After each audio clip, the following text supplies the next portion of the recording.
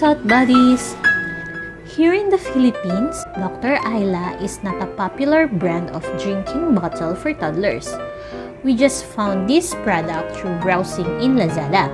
At first, we are hesitant to try this product, but we will never know its quality if we don't try.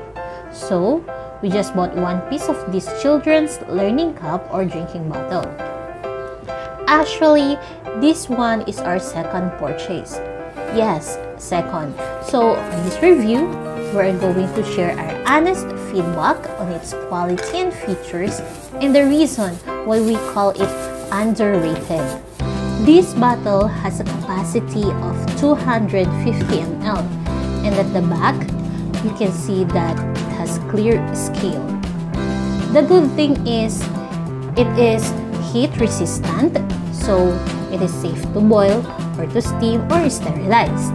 Boiling water has a temperature of 100 degrees Celsius, but the bottle can resist up to 120 degrees Celsius, and the silicone parts can resist up to 180 degrees Celsius. Aside from that, this bottle is drop resistant. Actually, yung first bottle na nabili namin, kahit na naiba to ni baby or hindi sinasadyang mahulog, hindi siya nababasag and super tough talaga siya. And very ergonomic yung handles niya that makes it easily hold by our little ones. Meron din itong gravity ball. Ang purpose niyan, kapag tumatagilid, di ba naiipon yung liquid sa isang side lang kasi nagfa-follow nga yon sa galaw ng bottle. So, whatever position, sumusunod din yung gravity ball. So, makakainom pa din si baby dahil nga sumusunod yung dulo ng straw because of the gravity ball. Let us open it now. It has wide mouth for easy cleaning. At itong pinaka-handle can be removed like this. And easy to put it back din naman. Then, on this part of the cover, you can see a silicone seal that makes it leak-proof. While for the straw quality, it is soft and elastic. It is very strong and resistant to bite. Kahit kagat-kagatin niya ni baby, hindi yan basta-basta nasisira. It also has anti-spill design and anti-choke design. This is also detachable for easy cleaning.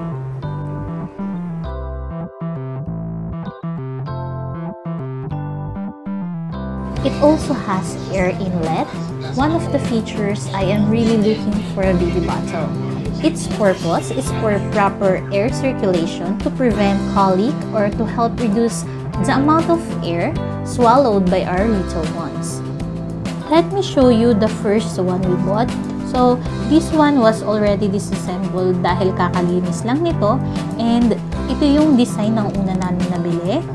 Actually, kakatapos lang itong i-wash kaya ganito. And as you can see here, all the parts are removable para malinis ng maayos. And also, this product is BPA-free, so it is safe for our babies. I am saying it is underrated because despite of being not popular here in the Philippines, Dr. Isla bottle has really good quality and features. By the way, we only got it for only 169 pesos. It is significantly cheaper than the other popular brands here, but that doesn't mean the quality is compromised. As mentioned, it has great features and quality.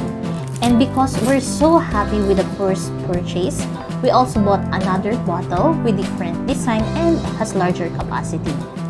And this one can contain 300 ml.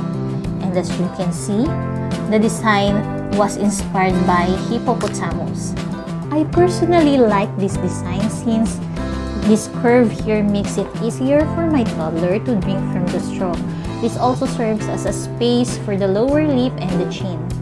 The scale of the hippo bottle is not clear or not embedded on the bottle, and the bottle is slightly cloudier, but it doesn't affect the performance.